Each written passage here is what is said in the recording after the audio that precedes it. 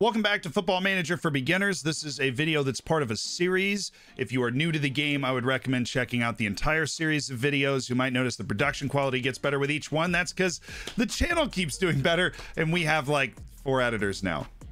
I also have figured out the magic of lighting and shaving. But none of that's important. Today we're talking about, well, I mean, it is important. My mom's really happy I'm clean shaven. But today we are talking about transfers and money. This is what I think is the last thing that we're going to talk about before we really start advancing in this Dynamo Zagreb save that we are playing in for the series. So in the latest installment, we talked about club improvements. We did this while looking at my actual save on Twitch. You can find a link down to that in the description if you want to just watch me play the game.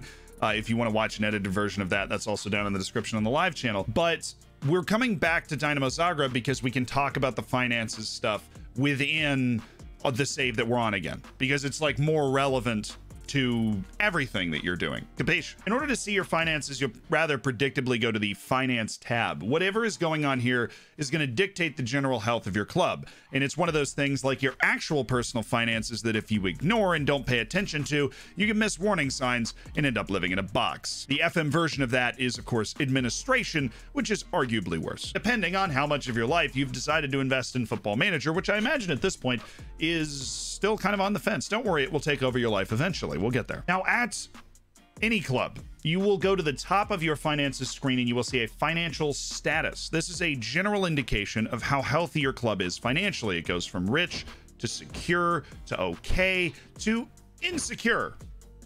Bad. And I'm pretty sure there's a range below that, but I avoid it like the plague, and you should too. Because the overall balance, while it might look healthy, if you're at a club like Barcelona, you spend a couple $100 million a year. That's not just on buying players, that's on travel, that's on player wages, that's on gigantic staff wages. You know, over 100 players are on the payroll at Barcelona, and some of them have huge wages. So if you see your overall balance at the start of the year at 200 million, you might only be like okay in the financial status. So the financial status is your basic indication of how healthy your club is before you get to the point where you can look at the balance and go, well, you know, we're a club of this size and that should totally be good to go. There is a very useful tool for you to get a grasp on where your club is headed financially. If you go to projections, if you make no sales, if you make, you know, you continue your level of spending, right? This is where your balance is going to be.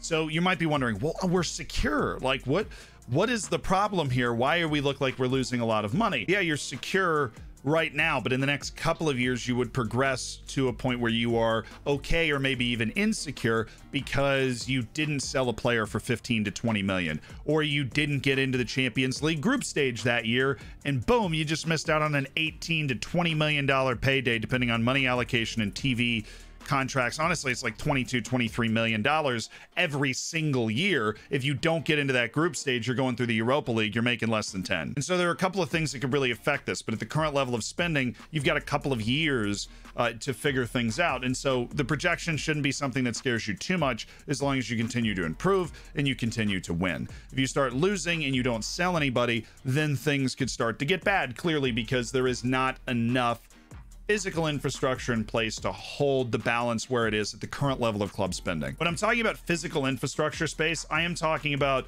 your TV revenue for being in the league that you're in. I am talking about the season tickets and the general match day income that you get. That is the sort of thing where Barcelona ends up making a ton of. Barcelona makes a couple $100,000 every time they play a home game. They play like 40 to 45 home games a year. I suck at math. That's definitely in the millions, though. And that's millions and millions of dollars that Barcelona's bringing in. That, TV contracts, sponsorships, those are reliable sources of income that will help your balance stay there over time. If you're wondering how to get those things, make your league better, make your team better, keep getting in the Champions League, and eventually build a bigger stadium when you have a bunch of money in your balance, which is something we've talked about in a previous video. And the last thing about your overall balance and just your finances in general, this is not your transfer budget. This is not FIFA. But your transfer budget is over here. Your payroll budget is below it. There is a slider where if you do not have any ongoing deals at the moment, you can change things around. And if they haven't set it recently, which they have, I mean, we just started the season, so we can't slider it around yet, but that is your transfer budget, your payroll budget. Your payroll budget can be set to per week, per month, per year. The American game comes defaulted to per year. I'm sorry if that's offensive.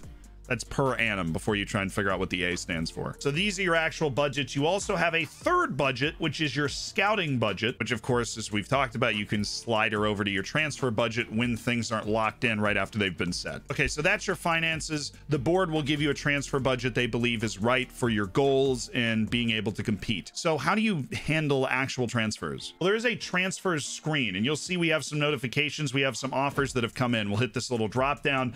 In 25-year-old striker Bruno Petkovic, West Ham's come in with an offer. We think that we want more money up front.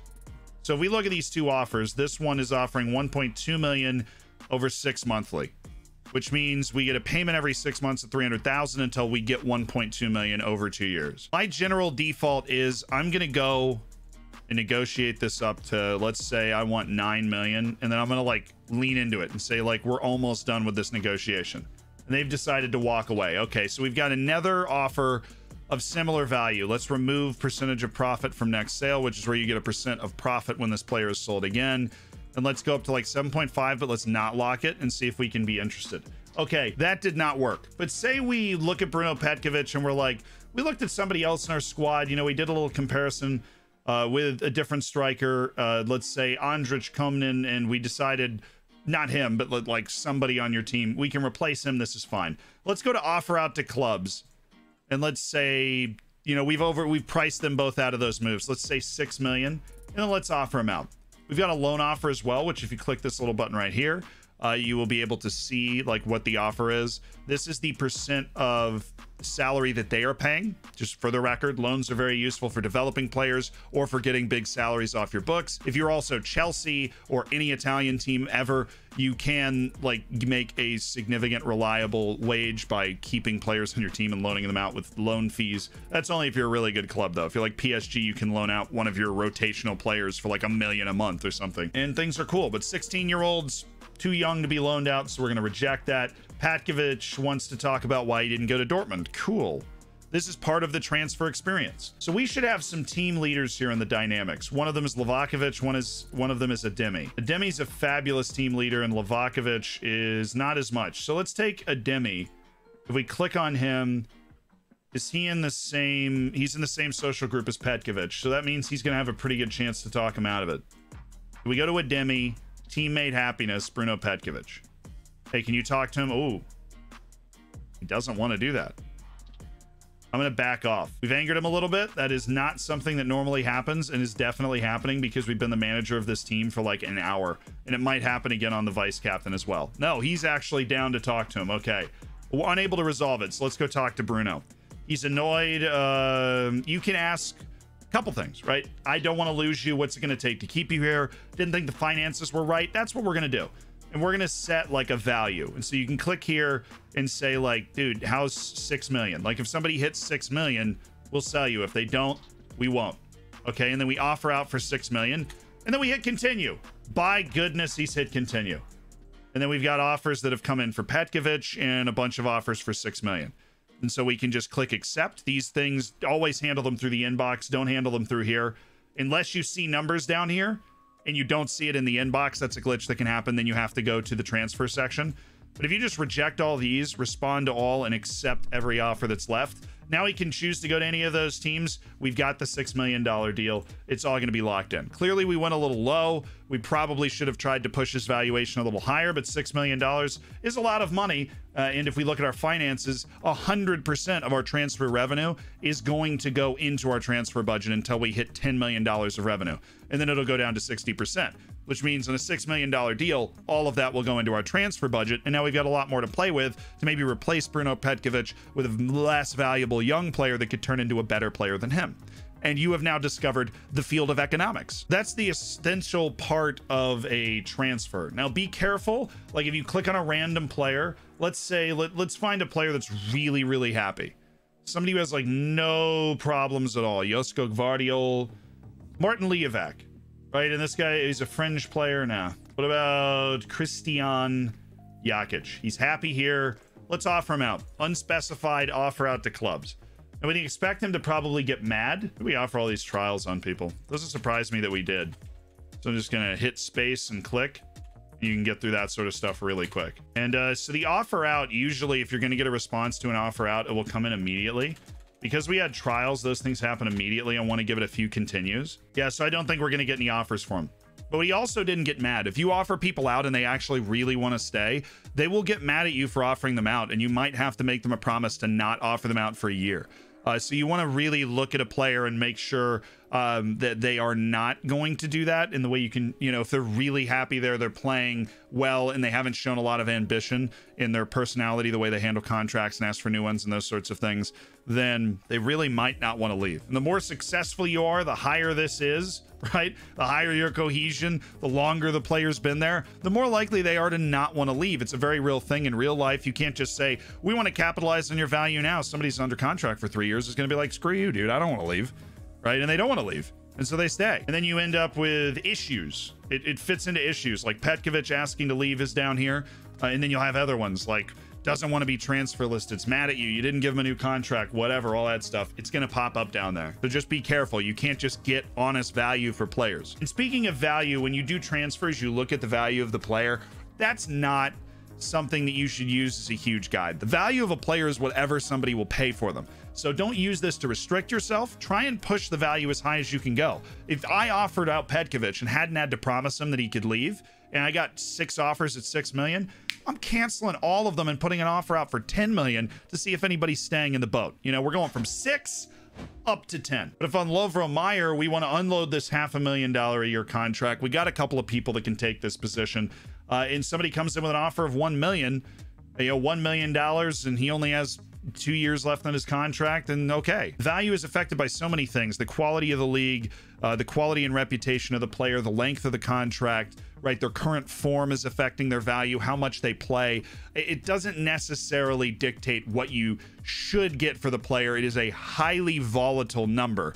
Think of the value as like the public perception of a player's value, but you can see the attributes. You're the coach of the team. You have a better understanding of that and their value as a player. Sometimes a smart transfer can be below the value, and sometimes it can be much, much higher. And if you only get the value for a player, it's a terrible deal. I've sold players with a value of 3 million for 90 million because we were playing in Belarus. We won the Champions League in Belarus, but the league is so bad that the valuation was really low.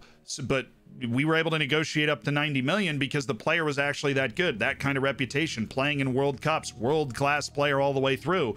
So if you're in the Premier League, everybody's got a value of like 30 million, but they're on huge contracts and they're not all great. And there's not a lot of teams that can pay that contract that want not great players. And so you'll end up going under value a lot when you're in the Premier League just to get players off your books. There's one more bit of transfer strategy that I want to cover. So when you're on your squad list and you look at contracts and you sort by expiration date, you can see the people whose contracts are expiring soon. If you have young players that you're worried about they're maybe unsettled, or maybe you don't even know that, right? You don't know to think, you just started playing the game, that this player is probably going to be unsettled in the future. If you have a talented young player that you feel like is too good for your team, could be too good for your team, or will be too good for your team, you're going to want to get them under a really long contract. Because once players start to get within like 2 years of the end of their contract and they're not asking for a new one, they might be angling for a way to force their way out of the club, or they might not know it yet. And then PSG shows up like, excuse me, sir, you're Wonder Kids. And you'll have to fork them over because you can't wait them out. If somebody comes to you and puts in an offer, like Real Madrid comes to me and they throw money at me for a player and he's under contract for less than 2 years, that player is going to get upset if I reject the bid, and I'm just going to have to negotiate Real Madrid as high up as I can go and then sell him, or else I'm never going to get true value for that player because I can't be sure that I have enough time to wait for the end of their contract. Because with 6 months left in their contract in most countries, they'll be able to start negotiating free transfers, in which case you get no money at all. So if you feel like you get to that 6 month point before that team loses interest, you're out of luck. But if they're under contract for 4 years, I can take that and just send them out of there. Because if they're under contract for 4 years, I'll just say, hey, can we do anything to make you stay? And they'll be like, no. And I'll be like, okay, cool. And I'll just wait. And eventually, that team will lose interest. And the player will go, cool, Real Madrid doesn't want to sign me anymore. Never mind. Just don't make a promise and break it. Find a way through the conversation where you say, hey, we'd love to make you stay. Does money talk? Those sorts of options. And they'll be like, I'm kind of disappointed the way this went, but you didn't promise them anything. The team loses interest. They go, you know what, boss, it's okay. Then you know what you do then? Offer them another contract. But this is some higher level transfer strategy. This is the sort of stuff I talk about in some of the deep dive tutorials I do on the rest of this channel. Would recommend checking those out if that sort of stuff sounds interesting to you. But that's the basic idea of how you want to handle keeping players, selling players, and the idea of interacting with players and transfers, and what your balance sheet looks like and why it's important. Next, and I believe I've promised this multiple times, we are going to play a game at some point. So we are going to play a game in the next video here, because you now understand all of the basic mechanics of the game outside of actually playing the matches. So you have a very good command of everything in the back room, and anything you don't, pawn it off on your staff, dude. You're good. All right, I'll see you then, or on a stream, or maybe on the live channel with those episodes. Have a wonderful rest of your day, and happy managing.